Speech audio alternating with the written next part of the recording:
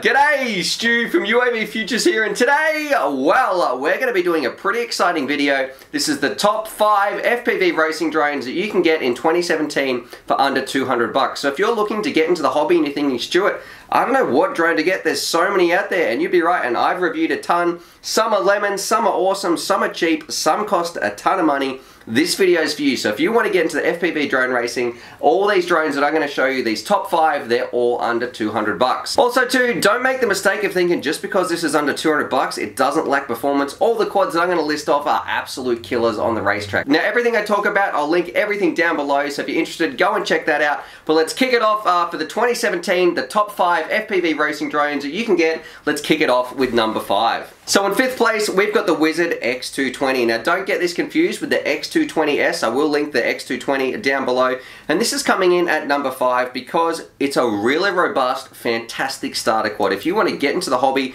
you're looking for something that's really strong, it's got some pretty good components on here at an amazing price. So I know for me, if I was a beginner, this is the one that I would recommend if you're really after something that can take a beating. And it's got Bioheli S ESCs, which is like a really good hardware design, which is pretty much the current tech that even the best drones are using out there right now. Fairly lightweight, it comes with a ton of props, you know, but there is some things you might want to upgrade on here as well. I mean, for the price, it is super cheap, and this drone, I know a lot of people got into the hobby using this, and I did a video on this a little while ago, and all these reviews I'll link to. I'll leave a little card if you want to go check out a big detailed review of this one. But this bad boy is an absolute stunner at its price, and probably its biggest point, it can really take a crash. So the original Wizard X220, I've got no qualms whatsoever, and for its price, I think you're going to get a ton of fun. Now some of the limitations of this one and why this one came in at number 5, and this is going to be common across some of the lower ones, we actually have no OSD. So when you're flying around, you've got a great video when you're flying around, but you don't have any like on-screen display, so you can't read out what your voltage is, you don't know how long you've been flying for, you sort of got to,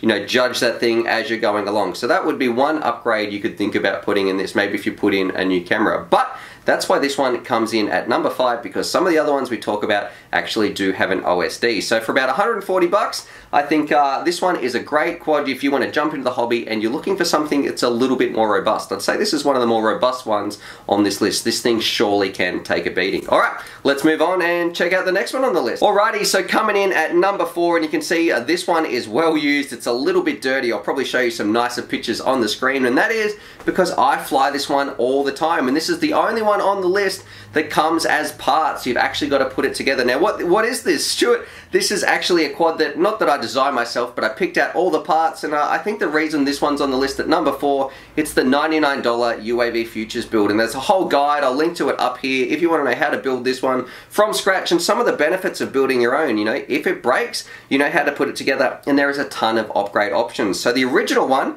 well, it's the $99 build. So this one's price is almost unbeatable out there for its performance, its dollar to performance ratio, and there is a whole bunch of upgrades. So the original $99 one, it didn't have an OSD, kind of like that one, you know, and it didn't have the most powerful motors. It still absolutely rips around. But for a few extra bucks, you know, if you put in a little bit of extra money, you know, it'd still be cheaper than getting the original Wizard.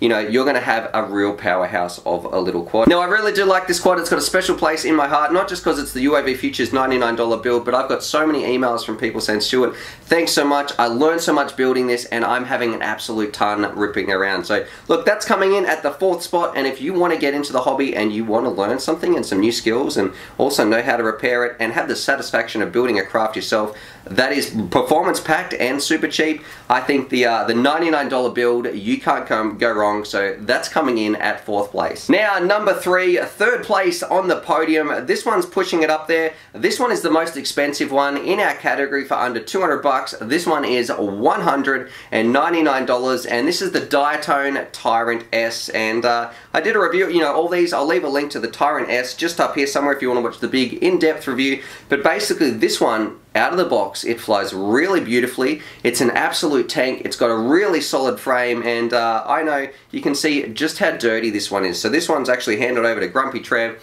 and he's been flying this non-stop. So he absolutely loves the Tyrant S, and I think, you know, it's a really solid flying quad. It flies really nice, but there is some things that hold it back from reaching that top spot. Number one, it's the most expensive one on our list, you know, 200 bucks. That's might be, you know, or $199. It's just scraping in there. And the only other part I wish that you could actually do, and Trevor's done it in this one, he's upgraded his where he has an OSD in there. So that's that on-screen display, so he can actually find out his voltage and all those sorts of things and how long he's been flying around when he's out sort of zipping around and pushing his batteries. But when you get it out in the stock version, you don't have that option. Now, one of the reasons it flies so well, it does have this little lower plate, so a lower center of gravity. You do need to be careful that your battery is secured tightly because you don't want to cut any props on there. You can see Trevor's put some extra Velcro on his little pads right here, so nothing's going to be sliding around. And a big bonus of this one, it comes with a GoPro holder. Or if you want to mount like an action camera to get some really good HD recordings on the front of your quad as you're zipping around and racing your mates, this bad boy's got you covered because it's got this nice little stand here at the front where it puts your GoPro on a nice angle. So when you're flying forward at a fast speed, you've got a great way to record, you know, with your GoPro. You don't need to go out and purchase an extra mount. So that's why that one comes in at third place. And I think anyone who's seen Trev's videos or, you know, seen him flying around, he takes this one there with him everywhere he goes, and it's withstood the test of time. It's absolutely filthy, you know, so this one is one of the dirtiest quads that I've seen, but he absolutely loves it, and it's just still really going strong, so a good solid quad there. Definitely can't go wrong with one of these. Now, let's have a look at the silver medal for under 200 bucks. What does second place look like? So the silver medal on the podium goes to this bad boy right here. I absolutely love this one, but the name I think is really stupid. So it's the Furibee Fuuton 200. You know, I don't really like the name at all, but the quad I am definitely a big fan of, and I think this one's about 190 bucks. I'll leave a link down below anyway, and obviously I'll stick a review card up here if you want to go watch that, a detailed review of this bad boy. But this one, it's extremely light, it's really robust, it contains an OSD as well, which is a massive plus, the first one in this category for under the 200 bucks. We can actually see your flight times when you're flying around. You're going to be able to see when you've got the goggles down, you're flying around using its camera, you can see, you know, its voltage, how long it's been flying for, which is really, really useful. So you're not going to be wrecking any batteries when you come in. It comes with it, you know, it's got a good camera in here, it's a super clean build, and you can see I've thrashed this one around quite a bit. It looks very different to the pictures when I first got it because it's very messy. I've had a lot of fun with it, and this one also comes with a GoPro holder as well. So look, if you're, I think this is a fantastic quad, and this would have been my #1 pick until very recently. We had a bit of, not a game changer, but we had a very similar quad at a drastically cheaper price, which takes us on to #1. So alright, Stuart, what is #1? Let's check it out. Okay, so in first place for my best FPV racing drone for under 200 bucks in 2017 is this bad boy right here, and this is the Bfight 200. Now this bad boy right here, I've only just finished doing the part 1 review, but since filming that I have taken it out and ripped this thing around. That's why it's a little bit dirty. This thing is an absolute beast of a quadcopter. It's pretty much got all the advantages of the Furibee, but it's like 25% cheaper. So this bad boy right here is around 150 bucks. There's some other options too where you can get inbuilt receivers and all that sort of stuff, but it's got all the advantages of the other one. Look, it's not perfect, but then again, it's only $150, and it's not really fair comparing it to some of those $500 quads out there. Now, everything in here is really, really cool. I like the ESCs, I love the VTX, I love the FPV antenna. It doesn't come with a GoPro mount, and is this one the best one for beginners? I'm going to say no.